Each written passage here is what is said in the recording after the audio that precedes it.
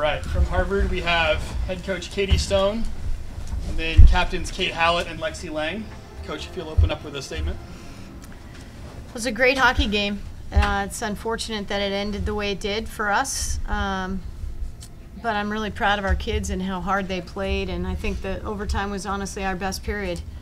We had it going. We certainly had a lot of chances. Their goaltender came up big, and once again our goaltender stood on her head. So, very disappointed. I thought our players, obviously deserved a better fate, but BU also earned the victory.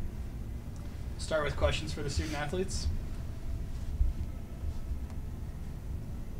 I guess in the first period there, after kind of like 18 plus minutes of scoreless play, both teams scored in just over a minute span at the end of the period there. I guess if you could talk about what that minute was like from both the offensive and defensive end, and what the mindset is going to the locker room after a frenetic finish at the end. Yeah, I mean, it was just a high energy, last 2 minutes of the period, both offensively and defensively, and then when going back in the locker room, we were going back to, or it started the game 0-0, 1-1, tie game, and we just kind of tried to feed off the energy that we had when we scored the goal, and then just tried to carry it out. But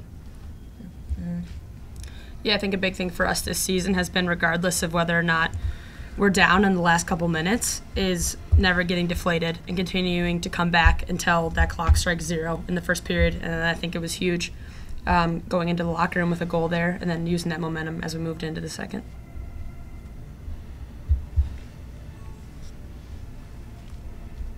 Obviously not the outcome you wanted today, but Lindsay Reed really kept you in the game today. Can you just elaborate on her performance today? yeah, she played unbelievable. She's really the backbone of our team. She stopped everything that came her way. She did amazing. I think one thing that's special about Lindsay is she's a freshman, but the second she came in here, she owned her role, and you never doubt that she's ready to play come game time, come when her number is called. She's there, and she shows up, and that was clear tonight. Questions for Coach? So between, I think it was 6:59 left and 2:52, so kind of in 4 of the last 6 minutes, the team had those 2 consecutive penalties, but you were able to kill them off, and I think there's a timeout in the mix there too. What's the mentality on the bench, and as you're going through this kind of long stretch of penalty killing time to hold the tide? We did a great job of killing penalties up until the very end of the game tonight, and just a little miscommunication there at the end for us. But I think we've been doing a great job of killing penalties for a while now. We showed it tonight. They've got a strong power play, and it was the business as usual. So it was just a matter of getting through that and then getting on to scoring some goals with it. That was our hope.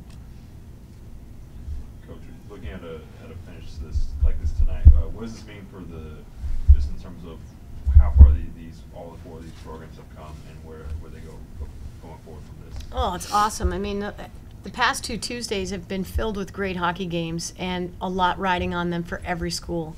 And the early game tonight was no different. I mean, that was a 3 versus 7 or 8 or whatever it was, with national implications. So it's awesome to have so much competition, so much parity, and great excitement. I mean, it was an awesome atmosphere for all the players to play in front of tonight, and I think that's what these women deserve. I mean, honestly, they work just as hard as anybody else, and they deserve the opportunity to play in front of great crowds and great environments.